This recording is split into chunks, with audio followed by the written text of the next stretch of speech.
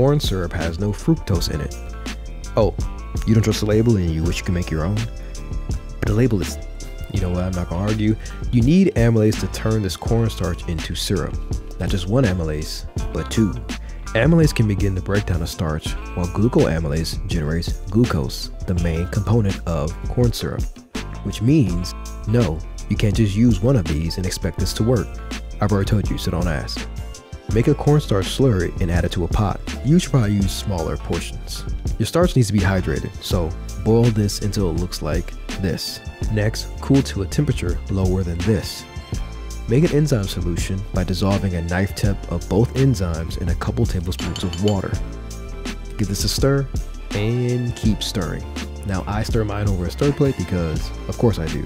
Now this will take some time. I'm talking 1 to 2 days. It's time. Once it tastes sweet, it's time to concentrate. It's time. Cook till thick, round 2. You can go by temperature, but I go by feel. As my syrup concentrates, so do I. Once cooled, you just made corn syrup. I didn't add sucrose or fructose to this. This is about as close to pure glucose as I have patience for. Can you tell the difference? Well, mine is a fair bit sweeter. Hey, what'd you up to, Austin? Wow, who knew that